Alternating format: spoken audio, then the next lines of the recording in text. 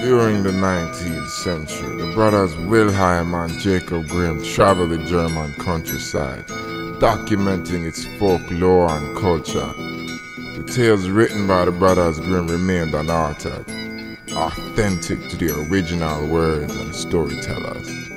This goes as well for the story you're about to be told, The Golden Key.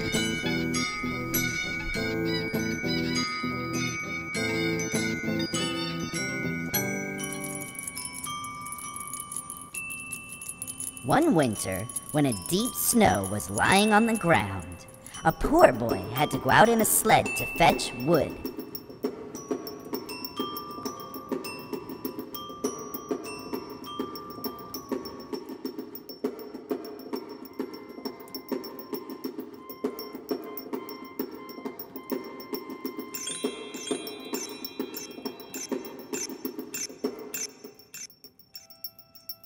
As soon as he had collected together a sufficient quantity, he thought that before he returned home he would make a fire to warm himself, because his limbs were so frozen.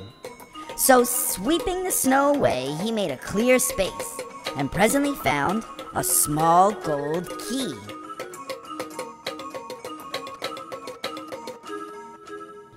As soon as he picked it up, he began to think that where there was a key, there must also be a lock.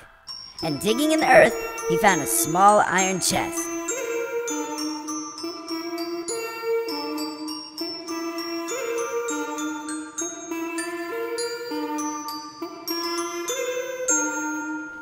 I hope the key will fit, thought he to himself.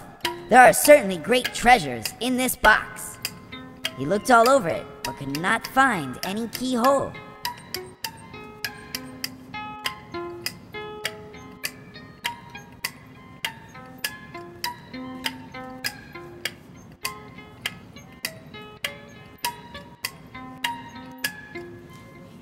Until, at last, he did discover one, which was, however, so small that it could scarcely be seen.